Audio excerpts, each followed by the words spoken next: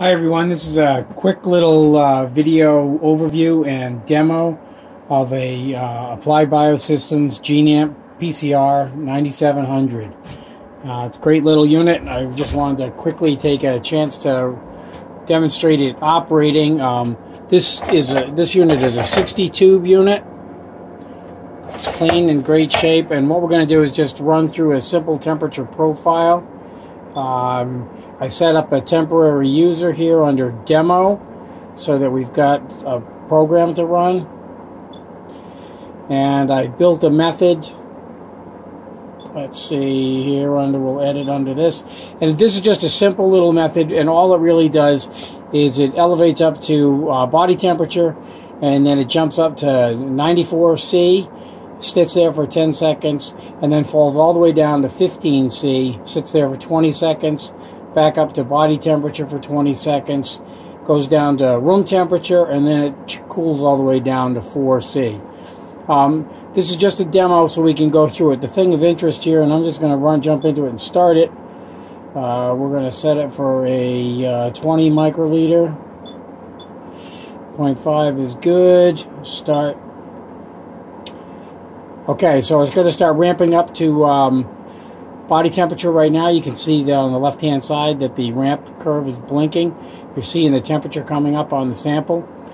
The purpose here of this demo is just really to show how the temperature change transitions from body temperature, which we're at now for 10 seconds, and then we're going to ramp all the way up to 94 C, which is, past the denatured temperature requirement.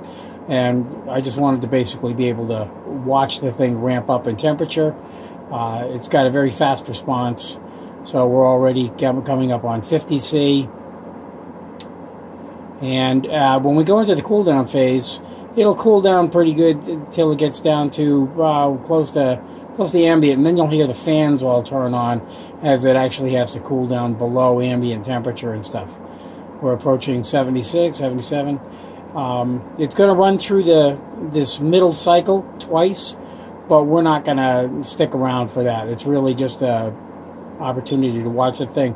Alright, so we've come up to temperature. We're hitting at 94. We're going to sit there for 10 seconds, and then we're going to begin the aggressive cool down ramp, and you'll be able to watch the temperature come down on that pretty quick. And then again, you'll hear the fans turn on this unit. We could sit here and watch the whole cycle, but obviously that's going to take longer than we'd want to watch this video for. We'll let it get down to about the point where the fans cool. Well, actually, we'll let it come down to 15 C so you can see it and see that it cools down. And then we'll kill the cycle, and while it's still killed, we should be able to grab a sensor to look at the actual temperature. Okay, it's down at 40. So the fans should be turning on any minute as we get near ambient.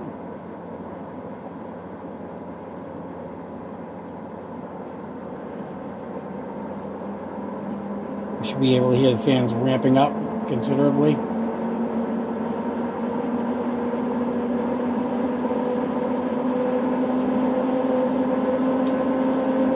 You can see how it maintains a really strong and rapid cool down cycle. And we're coming up on 15. And now we're just going to sit here for the 20-second duration of the program. And at that point in time, we're going to just go ahead and kill it, hit stop. We got 7 seconds left. But basically, we saw it go up in temperature, and we've come back down. So we're just going to go ahead and stop this routine, abort it. We've aborted the run, and we should be able to get a reading. We're already back up at 20. Let's see what we can see here.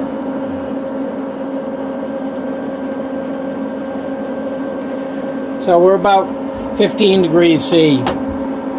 But that's good enough. The unit runs great, and it's in very good shape. If you have any questions, drop us a line. Thanks very much.